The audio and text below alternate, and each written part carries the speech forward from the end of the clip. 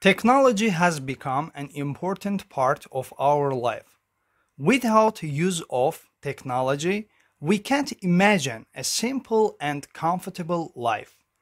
All things we use like mobile phones, television, washing machine, bicycle are technology.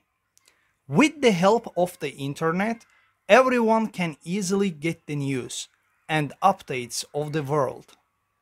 People can communicate with each other through voice calls and video calls. Besides, everybody can easily work from home, do their official works, do online shopping by using the internet. Technology is important for students too. Although technology has made human life easier, it also has a lot of bad effects on our life. Phones and computers are sometimes a waste of time for people.